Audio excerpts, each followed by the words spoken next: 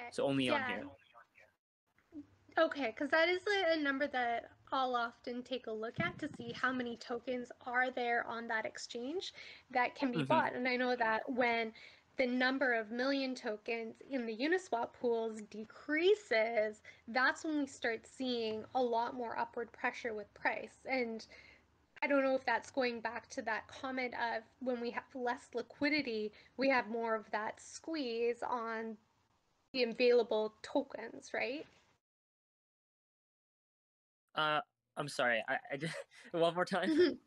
Okay, so right now, the screen that I'm looking at, we've got Uniswap V3 USD C2.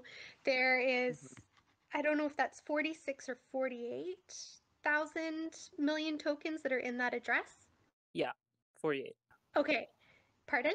Yeah, 48. Okay, so one of the things, we can go back actually to that screen if we can for a second. So I'm actually sharing the. I thought you are sharing the screen. Yeah. Because I'm okay. Just because I'm sharing the screen and she's talking about it, I'm thinking, which screen is she looking at? Her screen or this one? There you go.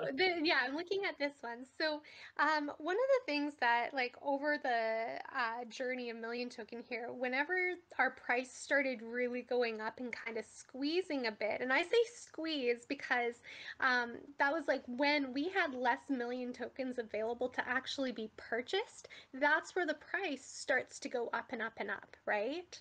Like when we start running out of tokens to be able to be purchased, that's where we're going to see the next tokens. So that was kind of why I'm curious that when we're putting tokens into the liquidity pool, we're actually increasing these balances.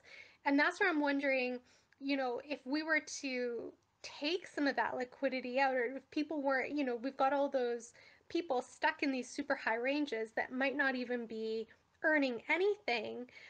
If those are back actually in their wallet accounts, would we see an upward pressure on the price? That's because now we've got less Million Token available to be purchased. Not necessarily, because if they take it out, it doesn't change the value of token. It's just basically like supply and demand. Like if people want it, they'll come get it, but the amount of will stay at 100. So whether it's in the liquidity pools or in the wallets, it's basically just having let's say your stock at your range. Your range is 40 to 80. No, 45 to 80, and now you're all in And once you hit the 45 mark, you're going to start converting your and that makes a wall, yes.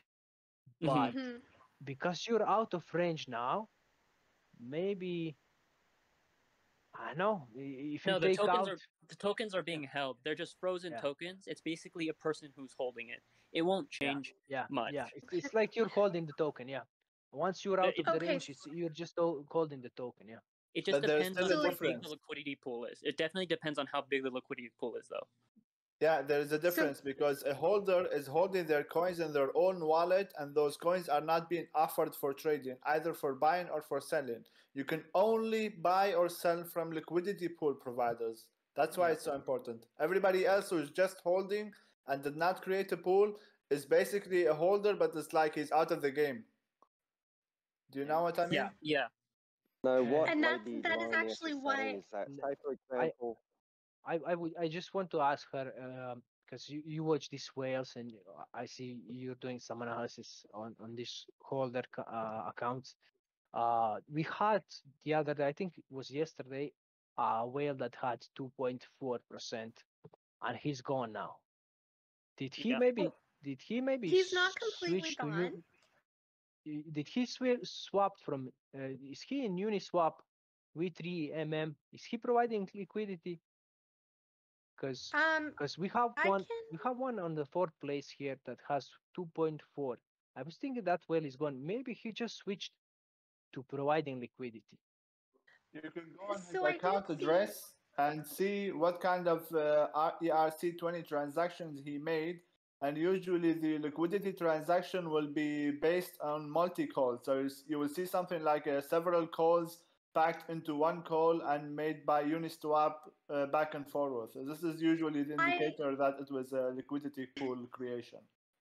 I have the address handy if you would like to take a look at that. I don't know how to send it to you though.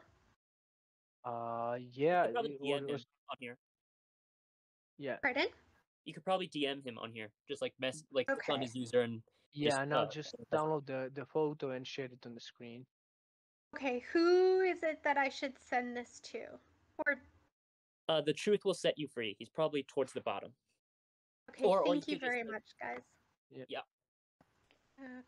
I have Tom towards the end. I don't have the truth will set you free. The one who's live streaming right now, just send that over to him. Oh, he's right at the top. That's what it is. Yeah. Just the name. Okay. All right, so there we go. I sent you the whale address, the one that had about 2.4%. Yeah. So what I saw was that about 18,800 coins were removed it's not from the the same wallet. address. It's not the same address. This is not the guy. This is a liquidity pool. Yeah, I remember this address now when you send it. B7.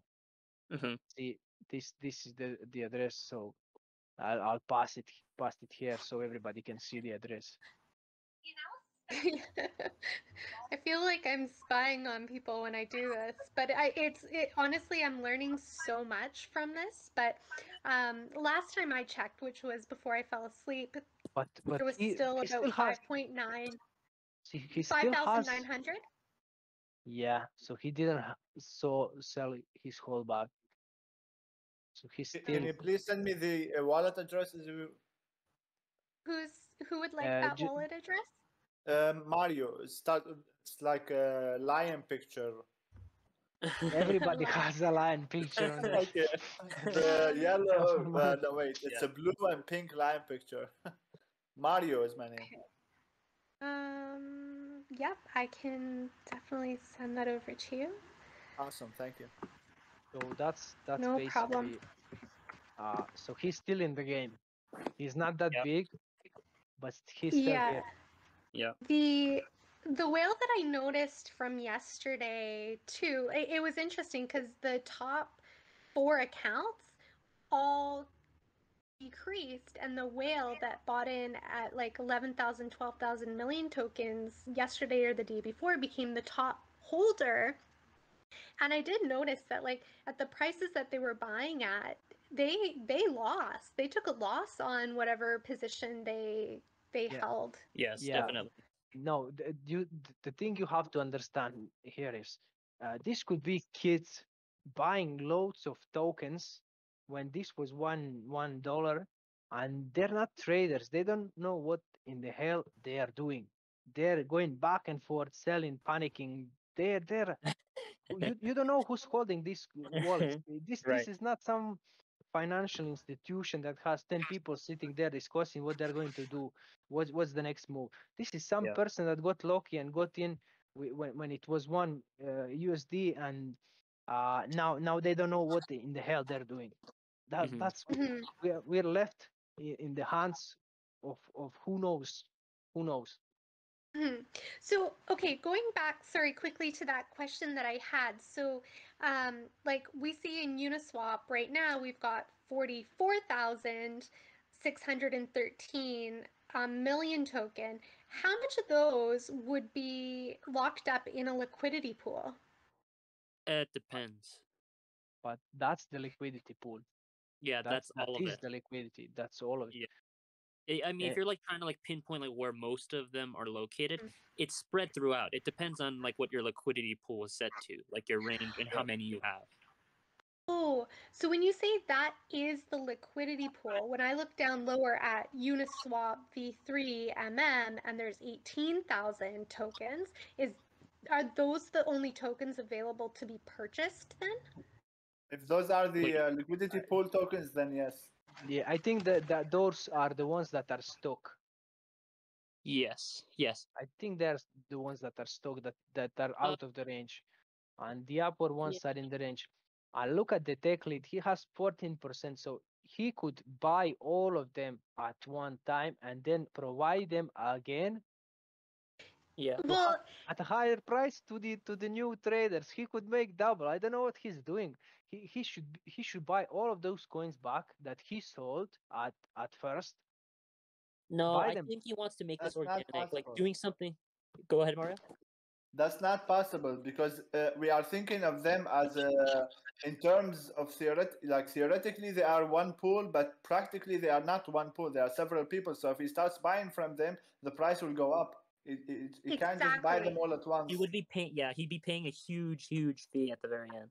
And that's the mathematics behind the token, right? Like as that supply drops, the price of the next token that's going to be purchased is that much more. And Yeah. Correct. like I remember, pardon? Yes, you are right. Yeah, and so that's just why I'm watching these numbers, and I don't know how these numbers react and relate with the liquidity pools, but I do remember that when we were, upwards of 170, 190, 200, right, I would go to buy, say, one token and it would be 190. If I wanted to buy 6 tokens, it was like 196. Like that's how scarce the coins were becoming back in the or like when it was at that point. So yeah, I am curious if there is a function of how much liquidity that's provided by our liquidity pools, and if people were to claim them and put them back in their wallets, if that would actually make our price go up. I think I've lost everybody. Can you repeat the question in smaller sentence? So We hear if you. we remove the liquidity and put them into the wallet, if that's going to reduce the price, Increase the price. Is this going to increase the price? No. No, that would be worse for us because the less liquidity there is, the less people can actually buy and sell. It doesn't just apply for buy; it applies for selling as well. Correct. That's why when you set up a liquidity pool, whether the price is going up or down, as long as it's in your range, you are collecting those fees in a positive way. You're basically stocking a store. We are like providing the product for people who want to sell or we're going to purchase it from them. Exactly. Going back. And if there is no product, then there's no profit, no matter the price. So yeah, it's dead. So the token is the disco, we're the floor, and you're the dancers. Yes, something like that. Yeah, I think. Thank you. No problem. I mean, you can. At the end of the day, we can think of liquidity just like buying from a central exchange, but it's not really central. So if you go to buy from that exchange and tell it in the real idealistic world, they don't have any stocks to give you, then it doesn't matter if the stock is $100, $1, or $1,000. They don't have a stock to give you. That's it. Yeah. But what if they had one stock to give you and that was the only stock? Would that create... It's like buying tickets to like going to a game, right? At the beginning, they're cheap. And like if more people want to go to the game, then more people are going to be paying a price. And you'll see that there's scalpers, there's some people, there's like vendors. They're going to sell it to you. And some people are going to buy those tickets as quickly as they can. And they're going to sell it right next to them, but at a higher price. So the important role here is quickly to answer Leonis's question. If there's only one stock, the price will be higher, but not for long because that stock will be snatched. He who comes first, or how do you say it in English? He who comes first will be served first. You know? Exactly. Yeah. So that price might be 500, and then they buy it, and then that's it, and then there is no more stock.